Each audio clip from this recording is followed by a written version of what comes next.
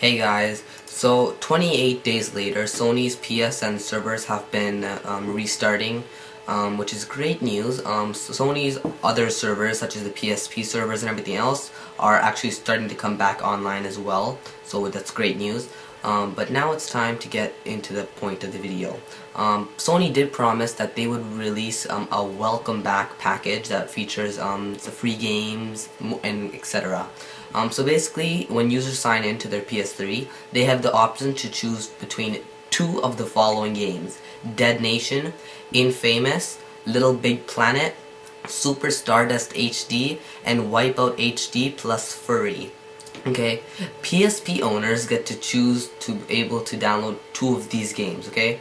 Little Big Planet for the PSP, Mod Nation Racers for the PSP, and Pursuit Force and Killzone Liberation, which is a pretty decent game, okay?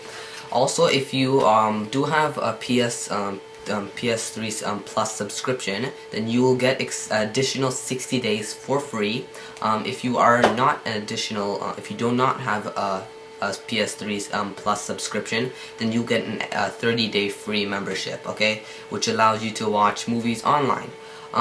Also, finally, PlayStation Home will be offering 100 free virtual items with additional free content to be released soon. Okay, so this is great news for people who you know, have this.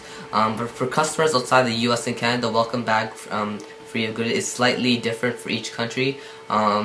But yeah, so if you are in other countries, it's going to be different. So obviously you might not get the same games or same movies and stuff like that, but you know, you're obviously going to get something. So anyways, it's kind of great news that Sony's trying to suck up to everyone and try to get their credibility back, I guess. So anyways, comment, rate, and subscribe.